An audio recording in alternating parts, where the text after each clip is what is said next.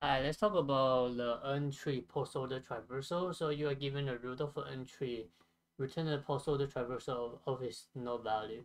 So the idea is you traverse your children, later on you traverse your parent, and then you traverse your root. And this is how it is.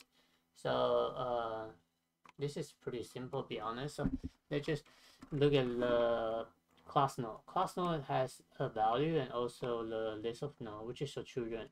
And your children is starting from the left to right, right? So whatever you did is pretty similar to node.right and node.left, right?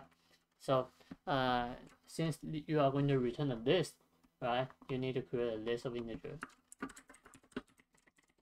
I'm gonna call list and new array list. And the base case is if root equal to null, return list. Now, I need a helper function to recurse the tree. So public void, and I'm gonna use the same name Postorder. But what I have is I have list integer. I'm gonna call list and also the node of node. So what I have to do is I need to traverse and pass in my list, pass in my root. And what I have to do for this base case is if no equal to no, then I will return. So which means if I pass in the root, right, I need to find out if do I have a children. If I do, I need to keep going down to the base case, right? So for node, and then I say child at node.children. Yeah, pass in the root, right? So root definitely has the children, right? This is the children, right? So if I do find a child, then I keep going down to the tree. Then later on I will just add the value.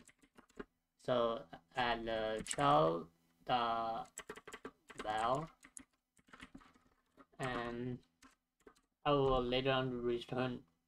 So you definitely need to know that you have to traverse the children and then you add your children value.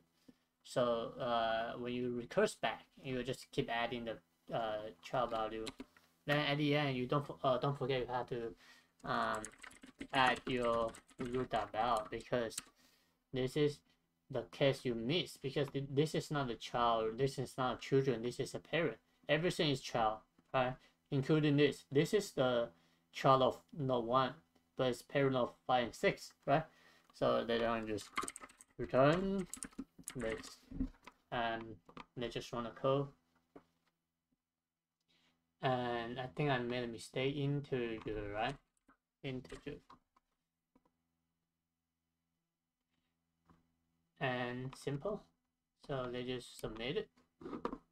Alright, pretty good. So let's talk about time and space complexity. So whatever you did, right, you have to traverse every single node of the tree. So that will be all of n. And all of n for time, and then space. The worst case is the worst case and the base case are the same. You have to store everything into a list. So that will be all of n. So both are all of n, and that will be the solution. And if you feel it's helpful, leave a like, comment, subscribe if you want it. Alright, and I will see you later. Bye.